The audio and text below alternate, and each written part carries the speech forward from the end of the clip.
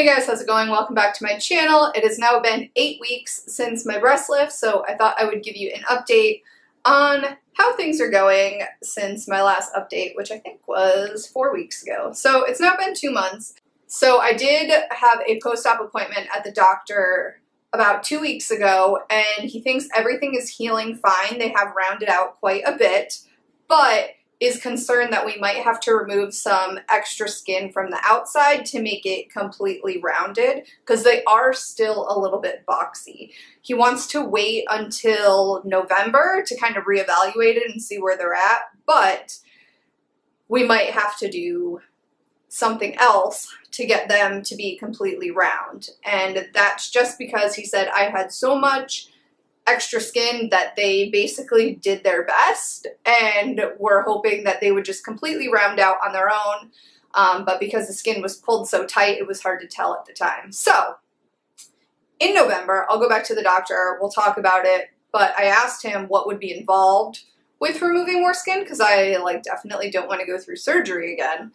And he said that they would just use local anesthetic in their office and just go back in through the same incisions and remove the extra skin on the side. So they don't do anything else with anything else. I don't know if it's going to cost more money.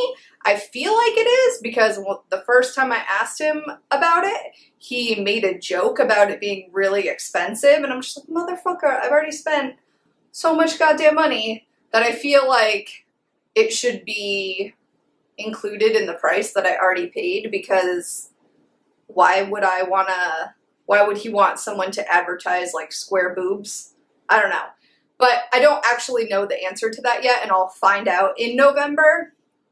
But I did some research into revisions on realself.com, and it sounds like when someone needs a revision, the doctor typically doesn't charge anything, but the patient has to pay for like facility and anesthesia fees and stuff. But since I wouldn't actually need that and it would just be in the office, I'm not too sure. So once I find out in November, I'll keep you guys updated. It sounds like if I did do that, I'd have to wear the recovery bra for another 7 days after that, but then should be fine. So that's where I'm at right now. I did open up an incision a little bit when I started lifting again, but that has since closed. So now I'm just rubbing bio oil and vitamin E oil on the scars once a day. And that's how things are going. If you have any questions, leave them below, and I will update you in November. Okay, bye.